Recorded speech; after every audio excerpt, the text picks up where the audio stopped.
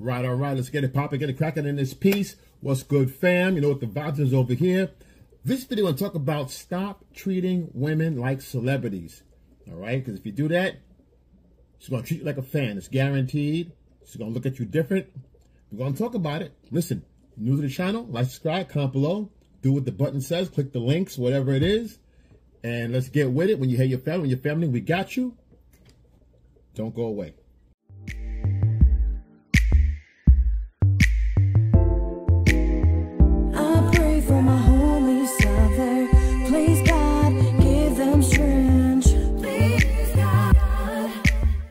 This video, we're going to talk about treating a woman like a celebrity, okay, and why you guys shouldn't do that, right?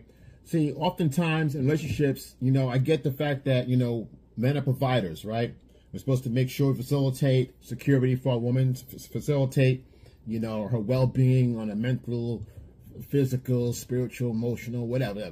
But when it comes to taking a woman too seriously and giving her too much, let's say, attention to the point where she feels like a celebrity or a princess, this is a problem, guys. So oftentimes, if you find yourself doing these, guys, this is going to create more confusion for her and yourself by doing this, because you're doing these things and all of a sudden she starts to change her view of you, right? We're going to get into it. So I'm going to give you 10 things to look out for. These are red flags, guys. If you're doing this behavior, I want you to stop it. A lot of this is conditioning, from social conditioning, from growing up, and people saying, oh, you got to treat a woman this way, you got to do this, you got to do that, you know, the sugar and spice, everything nice, and we go, okay. And the reality is it's yes and it's no, right? It's more spice than sugar, vice versa. Depends on who you are and where you are as far as your knowledge of who you are and what you're doing and who you're trying to affiliate with, right? So we're going to talk about that and clear some things up. So if you get these red flags, guys, just know, check your list, okay? If something's coming up, you go, oh, I do that. That's okay. Check yourself. Make sure you're not doing it too much. There's a right way to do it and a wrong way to do it. Let's go. Texting too much, morning text, afternoon text, evening text, throughout the day, checking in with her, constantly checking in, okay? Listen, you want to do a morning text, that's fine, but the idea here is you keep reminding her, hey, there's someone here that cares about you. Hey, I'm thinking about you. I'm thinking about you. Now, she's at work or she's out doing off work, doing her thing, out with her friends, whatever. But if she's at work and you know exactly where she's at, there's no need to keep texting her, right? How can she miss you if you're constantly blowing her phone up? Hey, it's me. I'm here. I'm thinking about you. And sure, I get the fact that you want her to think of you in a good light. You're a good guy. She's always on your mind and all that. That's great. But if you keep telling her that, she never gets the chance to wonder. You see, when a woman wonders about what you're doing, wondering about where you are, your thoughts are with her, right?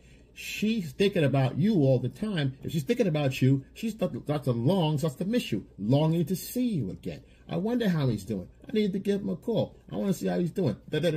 So texting, guys, if you do a morning text, you leave it out there, right? It's a trade-off, right?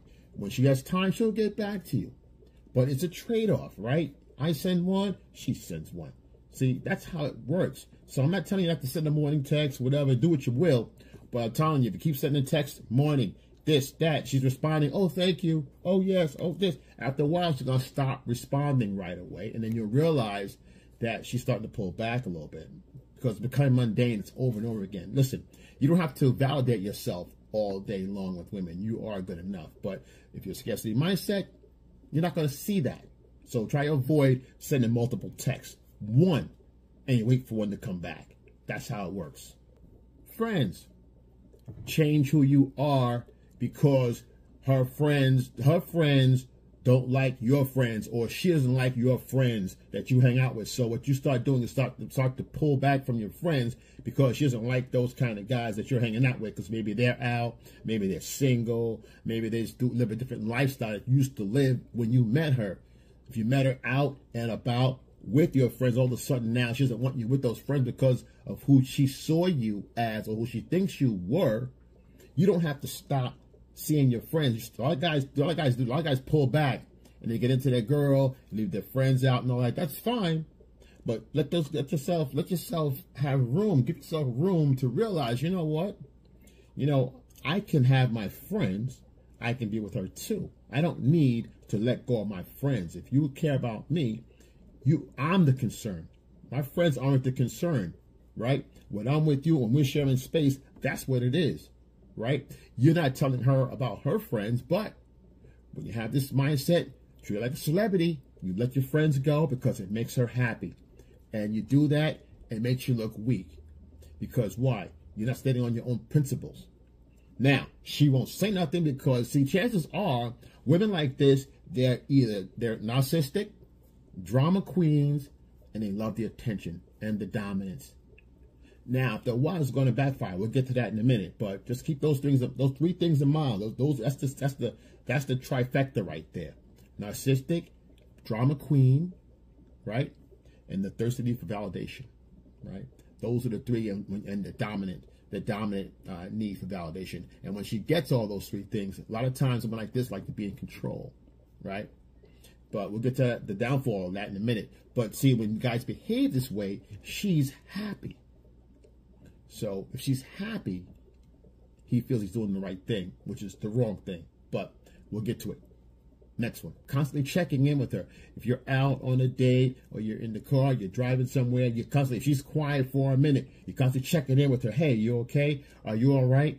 You know, how you feeling? She goes, I'm fine. You know, she's on her phone and she ignores you. Ignoring you is painful. If she's not talking to you or giving you her attention the way you give her attention, it's painful. You feel you got to put work in and make sure that her energy is up, that she is happy, that she gets the battery in her back. You got to keep filling her up with emotions. You don't have to do that over and over again, right? That's because of not being enough, not feeling you have enough just by your own presence alone. And you got to realize that your presence alone is enough. The masculine energy and the masculine presence for her, the core of your masculine alpha, should be enough. She should be resonant with that, soaking it in, sponging it up while she's doing her thing, while she look out the window, while she's, you know, texting her friends, playing the game, whatever she's doing on the phone, or talking to you, looking out the window. It doesn't matter, but she should be enjoying the essence of where you guys are as a group, sharing the energy, the masculine, feminine energy. But you don't have the masculine confidence. You're going to feel some type of way. Check in with her. Are you okay? You still with me? Still here? Don't do that. It's very secure and it shows lack of confidence. Don't do it. Constantly gifting, flowers, cards, writing letters for her, putting stuff. You know, that stuff is nice. And once in a while, all these things here that we're talking about is once in a while, guys. Once in a blue moon. You don't have to do this every day. Think about it. If you give a woman, I don't care if it's baguettes, right? You bring her a baguette first day, bang, you're going out, boom. She goes to her door, bing bong, day of the date, and you take her out, you get her a baguette, a diamond, you know. She goes, wow, this is crazy. Do you accept my diamond, isn't it? You know, a lot of guys have money, guys. A lot of these simps have lots of money, too. They're not all poor. A lot of these guys are simps. Women are looking for those guys because they're great providers, great provider males. So this applies to anybody. This is all walks of life.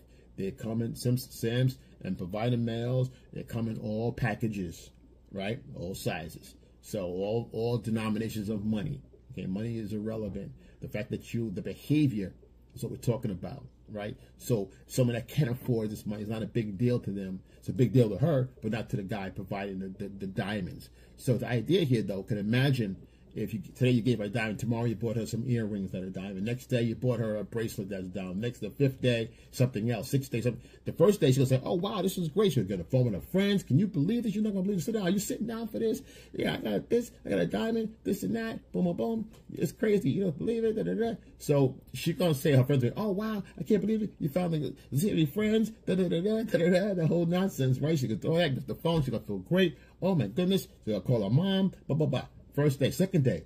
Oh, you know what? I got a bracelet this time. I can't believe it. This guy is out of this world. The person will say, "Wow, really? Wow, the bracelet. Oh, what's next? I can't believe it. I can't wait to see what's next." Da, da, da, da. Boom. The phone calls get lower and lower and lower.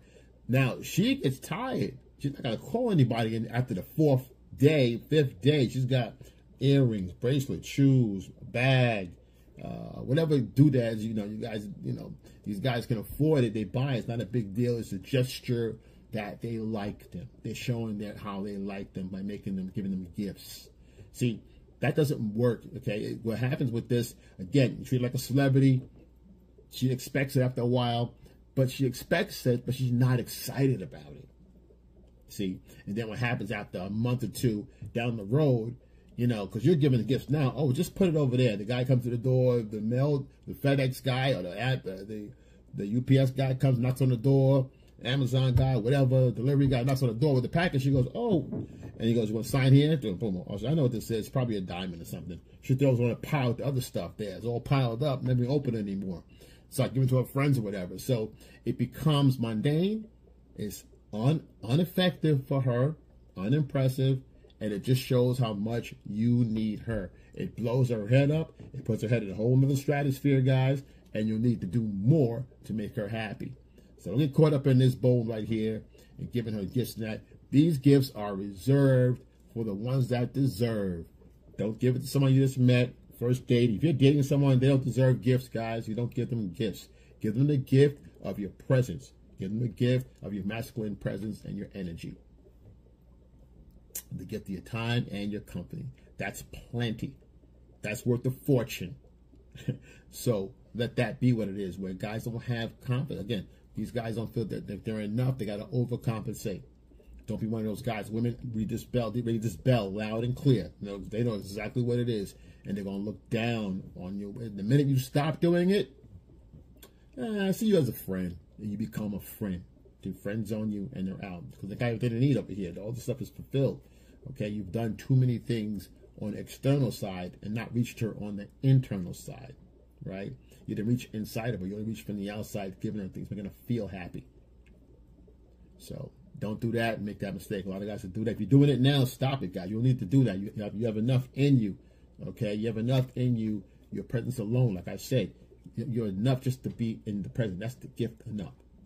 You guys have a disagreement, or there's a misconnection, misinterpretation of communication, and I wanted you to come over here at 5. It's 7 o'clock. What happened to you? And you take the blame. It's all my fault. I know you said that to be here at 7 o'clock is what we agreed upon, but I said no. I said I'd rather change my mind. I just felt it was better to come this time.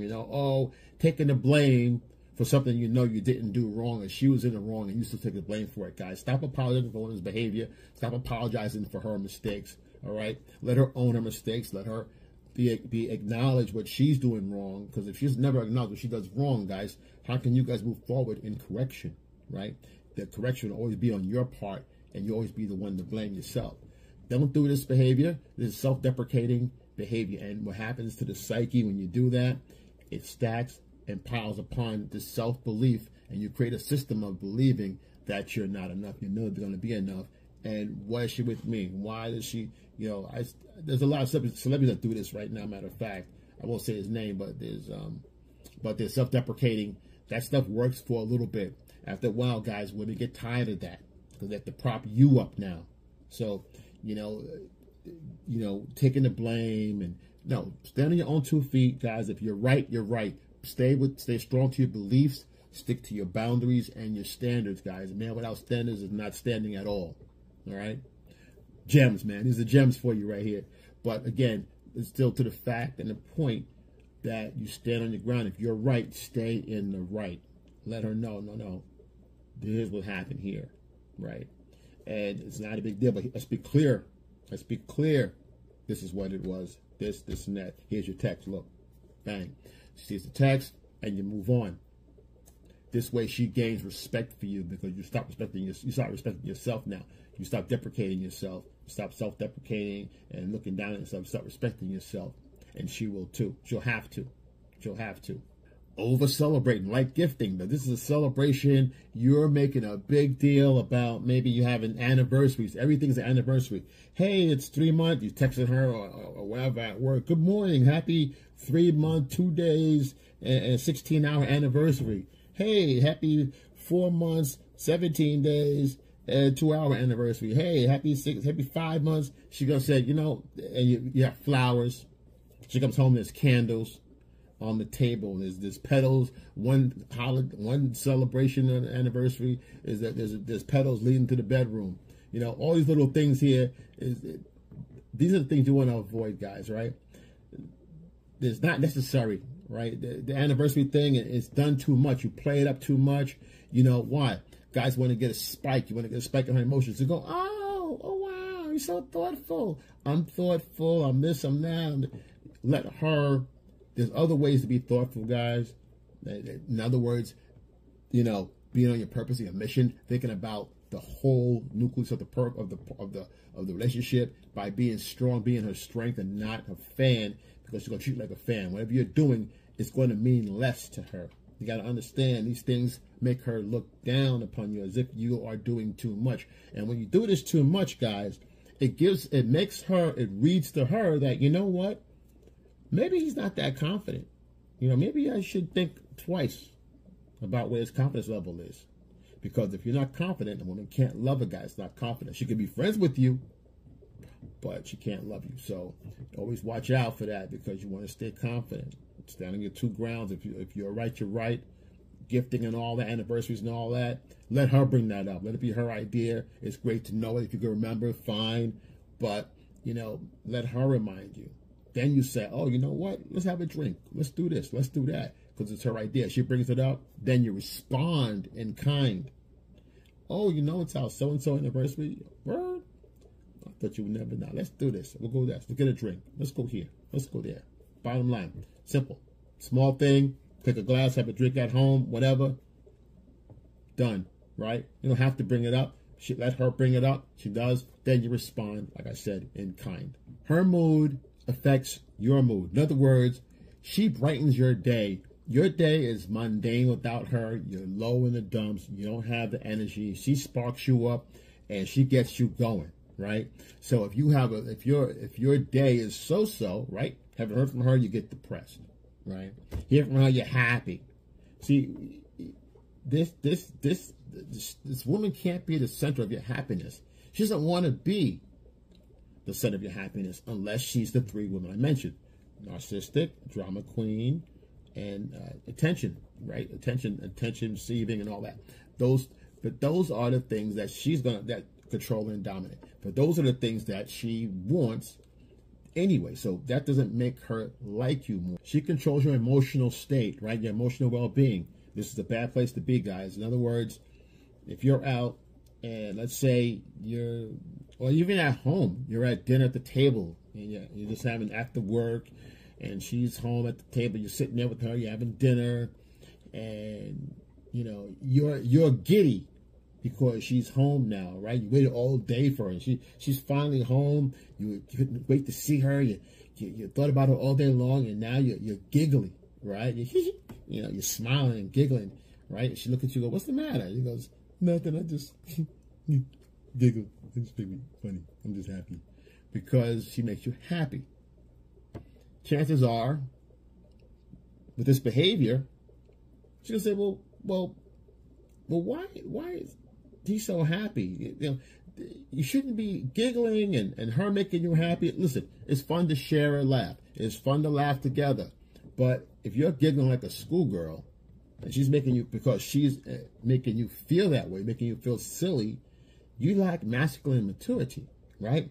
You have to grab the sack, you have to grab your nuts and man up. This is not, her emotions should not control how you feel.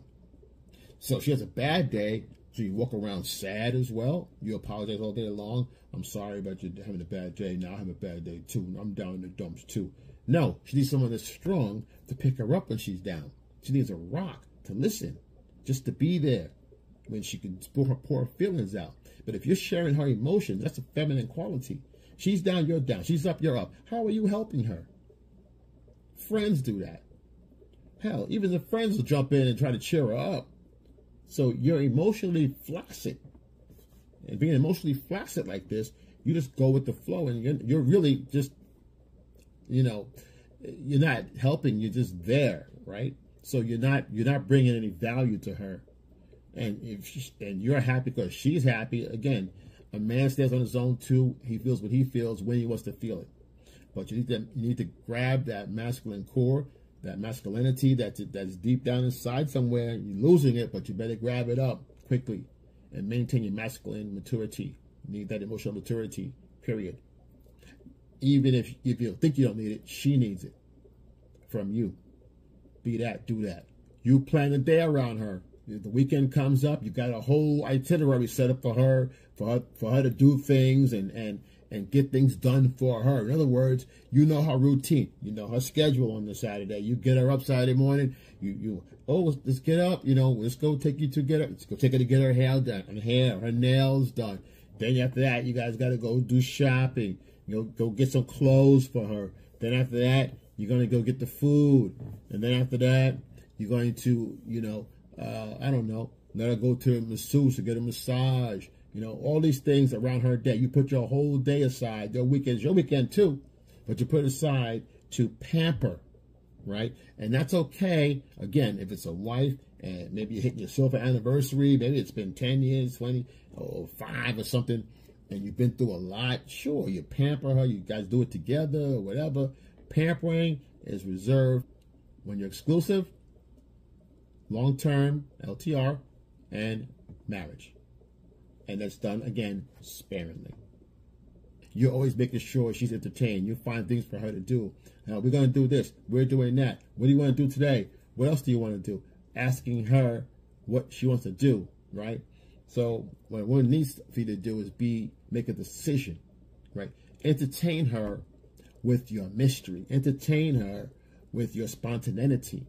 See, when you're doing this, what you're doing, asking her what we do here, let's do that, let's do that. It's not as effective for her. So she does what you say. Oh, let's go to the movies and this and that. I got this plan, got that plan. I want to do this, I want to do that. And this is all to entertain her, to make her happy, to keep her spirits high, so she doesn't look at you like, why am I with you, right? This is what guys do when they don't feel like they're enough. They're always doing song and dance, and silence is the killer for them because they don't have the masculine core. When he needs to know, instead, what they should be doing is realizing their presence is enough. Silence is enough. That quiet air builds sexual tension. It gives presence to the two people sharing that energy. When you hold the frame right, when you're holding that alpha frame, the presence alone, the silence, you just be and let her create the entertainment. Let her inject conversation. Let her spark up the relationship. You doing everything, putting all the weight, it's all one-sided. It's annoying, it's mundane, it's try hard, it's needy. All these vibes are negative frequencies, and she's gonna pick up on all that stuff. And you really will be a friend, because she can't, really love somebody that you acting like a friend. You're gonna be a friend, a celebrity, a #1 fan. Celebrities don't get with their fans, right? That's the first rule. Last one, scarcity mindset. The fear she's gonna really see you for who you are, an empty shell of a man on the inside, because you're doing too many things that will distract her from looking you straight in the eyes and seeing what's there, right? To see where the core of who you are, right? Your beliefs and what made you, your values. If there's lacking, it's all external. All these little tricks and toys and behaviors, they come out very crystal clear to women, and decide this is not a match. Great for friendship, but not for anything more than friendship, because she doesn't want to create more weak men that behave this way, because it wouldn't carry the gene pool forward. She knows that innately. Whether she has kids or not, she knows that deep down. This is why it's a natural biological turnoff. So you want to avoid that and being read off in that light when it's not really what you are. So the fact of not knowing, now that you know, you change that. You stay on your purpose and your mission in life. You stay driven, stay focused. Listen, guys, when you hear your family, like, subscribe, comment below. When you hear your family, I got you. Like so, and I'm out.